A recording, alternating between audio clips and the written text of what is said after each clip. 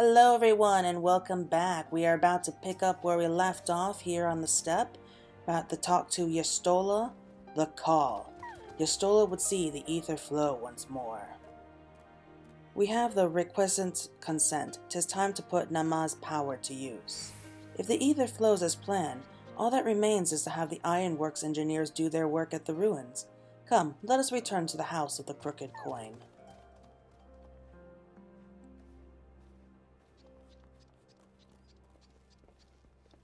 Saying goodbye to Serena.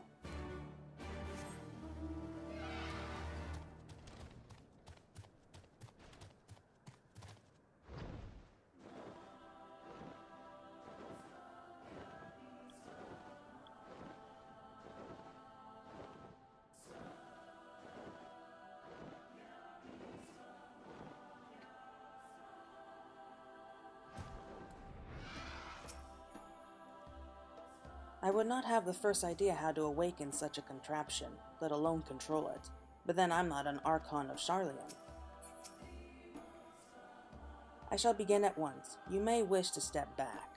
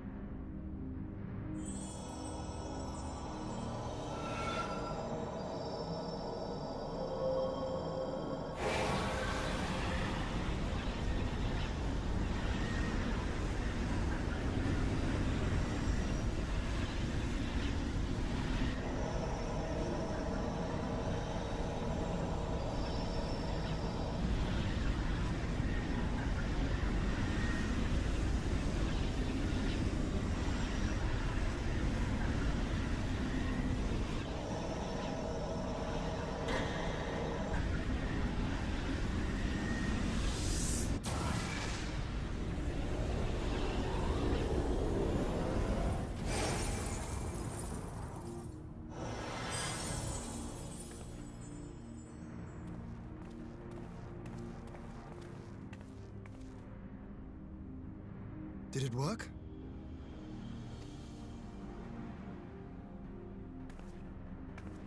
It did. Ether may flow freely to the burn once more.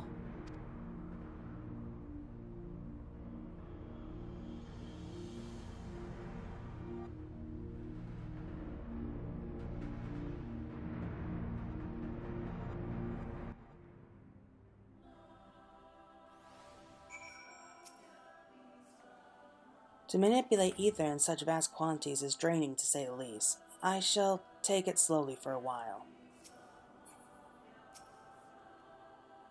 I do not pretend to understand what you did, Y'shtola, but you did it. Thanks to you, and Claire of course, we have taken a momentous step towards securing our defenses. Now, as much as I believe a rest is in order, we should probably make haste back to the Enclave. Agreed, the others may already have returned from their missions, and I would know how things stand. As would I. Without further ado, then.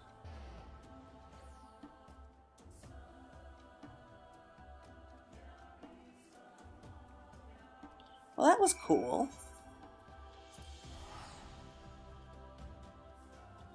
So, we are now ready to put up the barrier to protect the Far East from the Golem Empire, so that's one less thing to worry about. So now all we have to do is go to Ala Mhigo and have this meeting.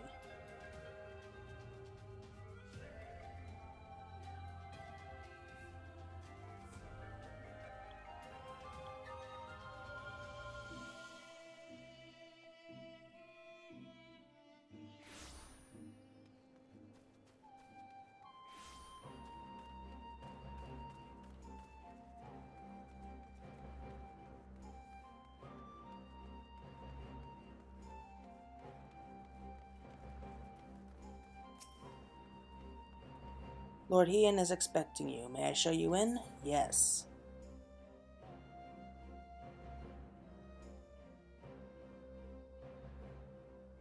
Well, it looks like everyone's here. My lord informs me you were instrumental to the success of his mission to the Azim Steppe. Though we hope to make many more allies, we could wish for no better than you and your fellow scions. Wait, no! Oh, I didn't mean to do Alize right now. Oh well. Judging by your triumphant expressions, I take it all went well on the Azim Steppe. Indeed, we have secured a suitable source of energy for the barrier. Good. Tataru and I have commissioned Garland Ironworks to ensure that the fuel generators function as they should. A team of engineers stand ready to set out for the burn at a moment's notice. You need only say the word.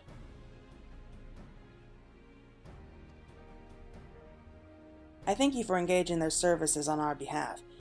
The minimade of the arrangements you may leave to me.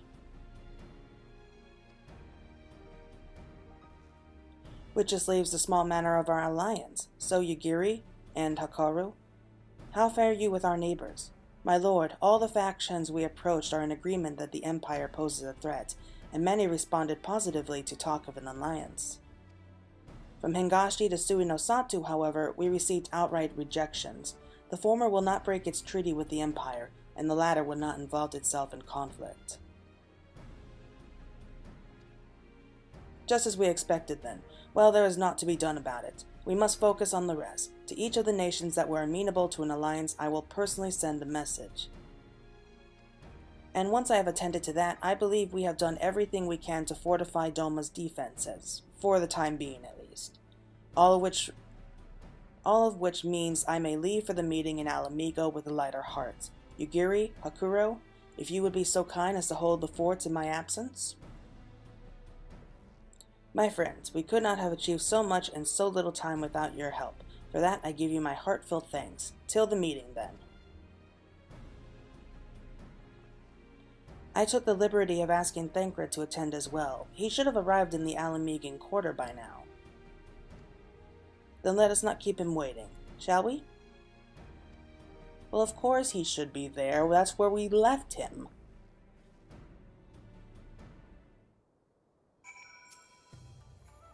I knew full well how Hingashi and Suinosatu would respond, yet it did not to lessen the disappointment when they finally stopped evacuating. Are you perchance familiar with Nangxia? It is the region to the south and west of Yangxia, and home to several small nations.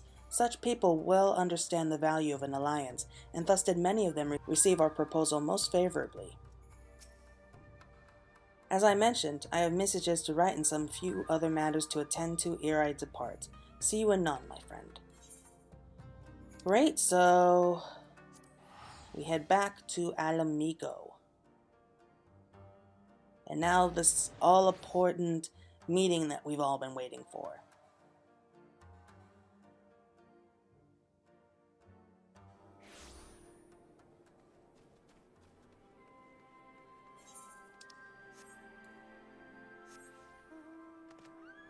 Nope, you still can't fly, can you? You can't fly either. There we go.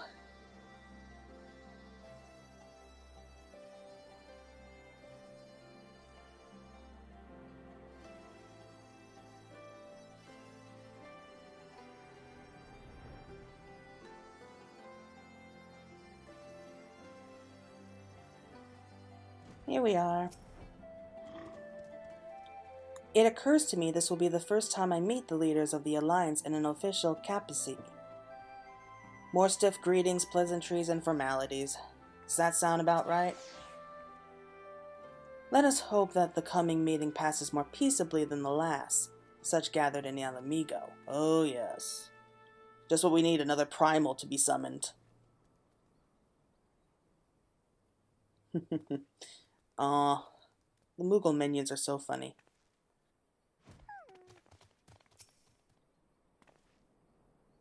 Y'shtola has told me all, and I duly told Urianger and Kryl.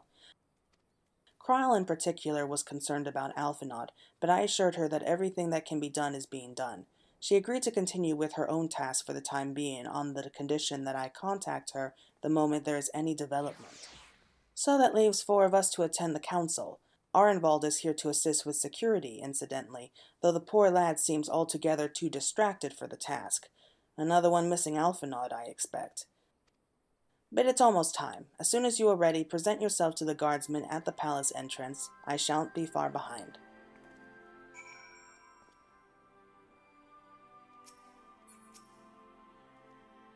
Ah, the Scions of the Seventh Dawn. Welcome to Ala Mhigo. The Alliance leaders have already arrived. May I show you to the meeting chamber? Upon entering the royal palace, we'll have several cutscenes. Okay, so this is going to be good.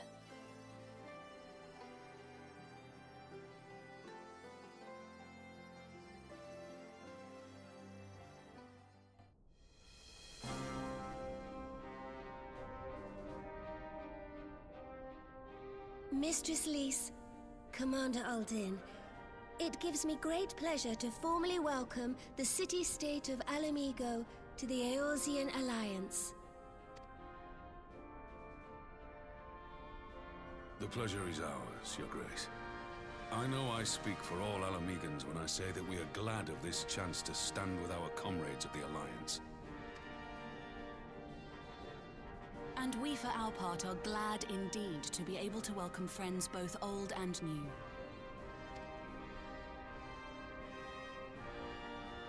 Lord Hien of Doma, at your service. Pray, accept my heartfelt thanks for your generous invitation.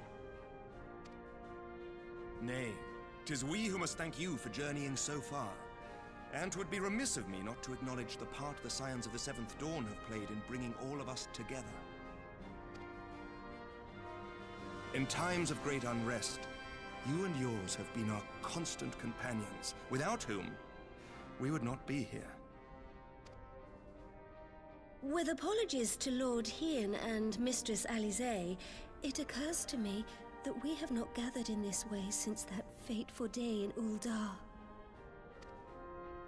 The day I lost my arm and my freedom. As I lay in my cell, never did I dream that I would one day be given the chance to represent my homeland at this council. I would not even be alive had you not plucked me from the jaws of death. You, Yugiri, and Alphinaud. Would that the lad could be with us.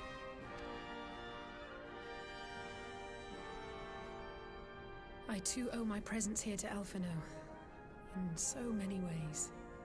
Until such time as he returns, I mean to carry on his good work as best I can.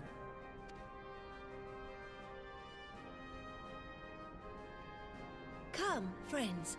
Let us leave the past in the past and turn our eyes to the future. My Lord Hien, pray, tell us how things stand in the East.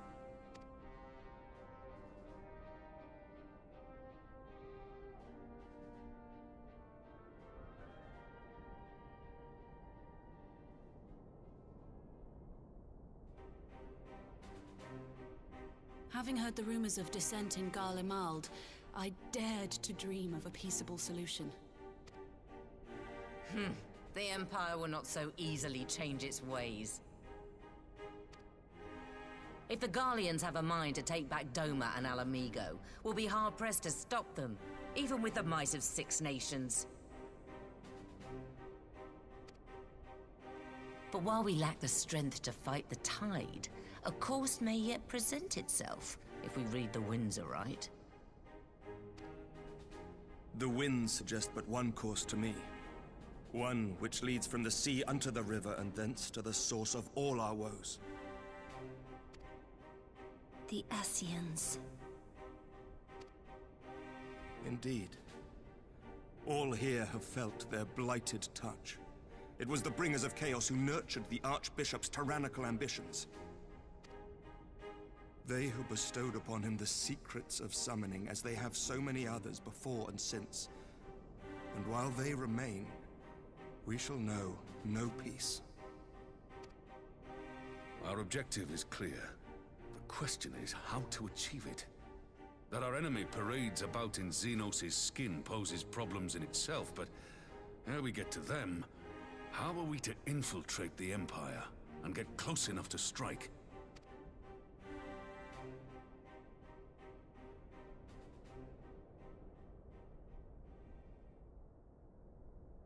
While I see the wisdom in targeting the Ascians, an assassination attempt on Garlean soil would do little to aid our cause, even were it to succeed. It's time we used our enemy's preferred tactic: subterfuge. You have an idea? Speak your mind, Master Thancred. None here know the enemy better than the Scions, and you mayhap best of all. Whatever it is you propose, we will give it fair hearing. On that you have my word. Very well, Admiral.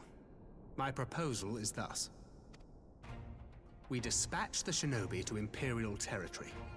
There, they sow the rumor that the Crown Prince perished in the battle for Ala Mhigo, and that the man parading around is in fact a corpse inhabited by a servant of darkness.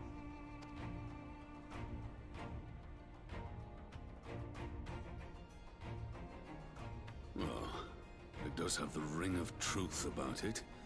And were the Garleans to learn that their future ruler is a puppet, the Empire would be shaken to the core. But, at the risk of sounding stupid, would they actually believe such an unlikely story? I didn't. Ordinarily not. But prior to his miraculous recovery, rumors of Xenos' death had already begun to circulate around the Empire. Ultimately, however, what the masses believe is not our chief concern. Our true objective is to create an opening for rival factions within Garlemald to exploit. Just as a war of succession erupted in the wake of Emperor Solus's death. A war which raged until but recently, plunging the Imperial House into disarray as nephew and uncle grappled for the throne.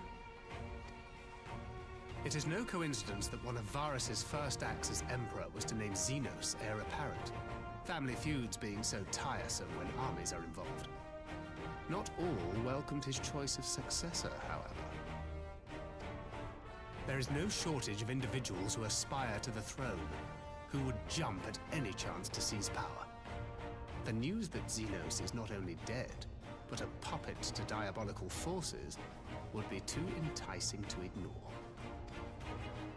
The Empire would not be quick to recover from a second war of succession. I am no stranger to infiltrating Imperial territory. With a team of operatives gathered from among the Alliance's finest, the plan should have a reasonable chance of success. Doma already has shinobi in place throughout the provinces. We stand ready to act, and act we must. What say you all?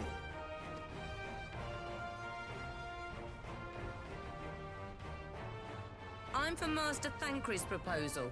We shine a light upon the Ascian and test the Empire's unity. 'Twas his plot that scuttled Doma's negotiations, was it not? Why then, if we can eliminate him, there may yet be a chance for peace. Let us wage this war of subterfuge, that we may one day lay down our arms. Gods know we never will while the Ascians remain.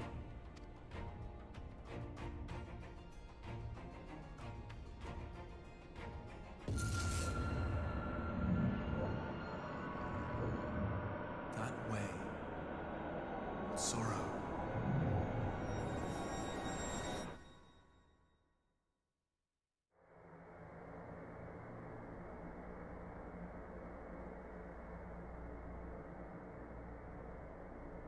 History must be changed.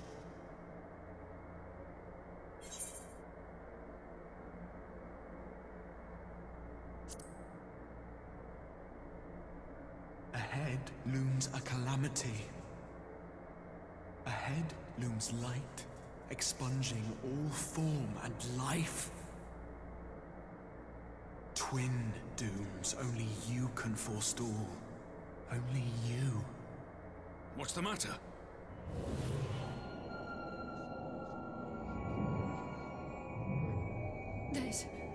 There's a voice. Spies in our midst? Nay, I sense no such presence. Let expanse contract. Eon become instant. Throw wide the gates that we may pass.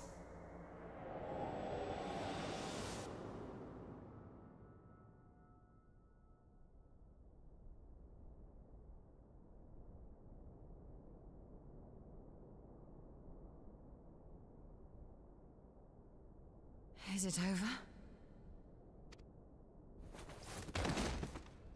Master Thancred!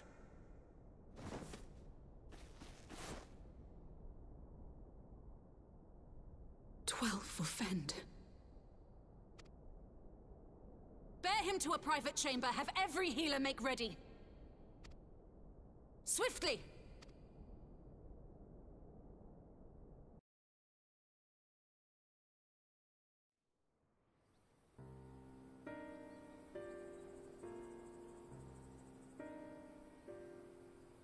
Master Thancred remains in slumber. Though his vital signs appear stable, he's unresponsive. What could have done this? And why just him and not the others? I'm afraid we could not identify the cause, my lady. Our examinations revealed no wounds, nor the presence of any poisonous substances. Gods, that only makes it worse. You're to let us know the moment there's any change, all right?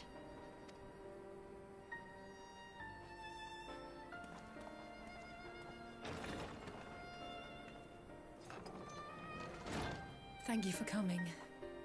Knowing Thancred, he would apologize for being otherwise engaged at so crucial a juncture. In gifting us a course of action, Thancred sowed the seed of all that is to follow.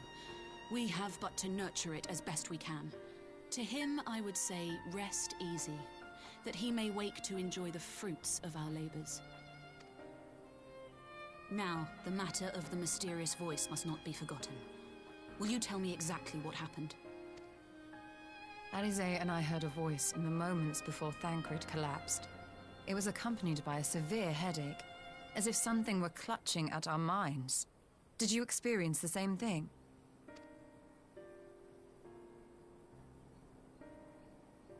So, in between the voice and the pain, you felt as if you were somewhere else entirely?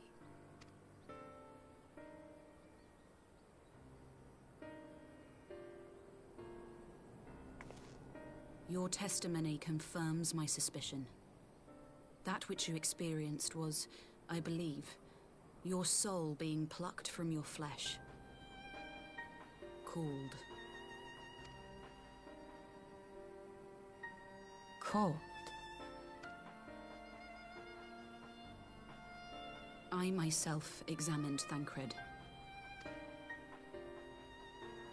Reach out as I may, I could not sense in him the spark of life that is his soul.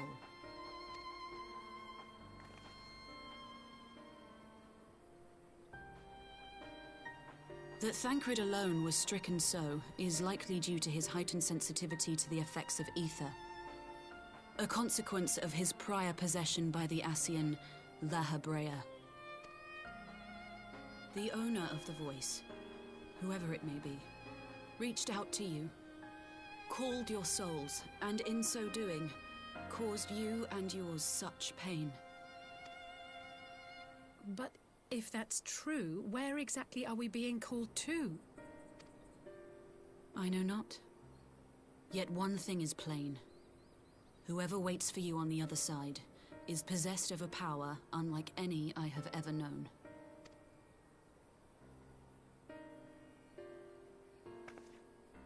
Forgive us, Lys, but may we leave Thancred in your care for a time?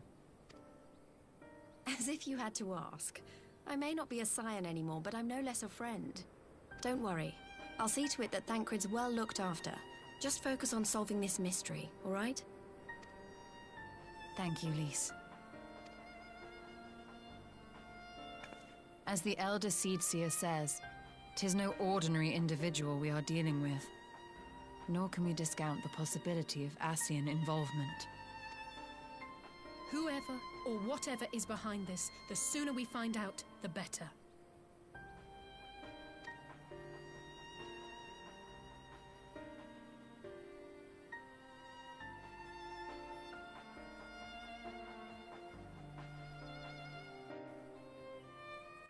Okay, I have no idea what just happened, but I love it.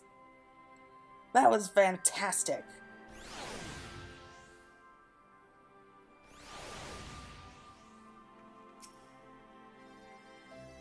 Never have I encountered such a phenomena. If this is magic, it is beyond my ken. Don't worry about Thancred. I'll send word as soon as possible as there's any change. If the Ascians are indeed responsible, we must take steps to protect ourselves, though I know not how. I just tried to call Urianger on his link pearl. He didn't respond, but I dare to hope that he possesses some knowledge we do not. Ah, Urianger, something happened during the meeting. Thancred's collapse. A disembodied voice suddenly started... What? But that's... We should talk about this in person. All right, we'll meet you there.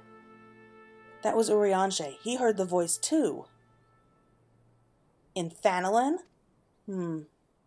As we alone were affected at the meeting, I had my suspicions, but the voice also spoke to Urianger. There can be little doubt. The Scions were targeted specifically. By whom and to what end is the question, one to which we must find an answer with all possible post-haste.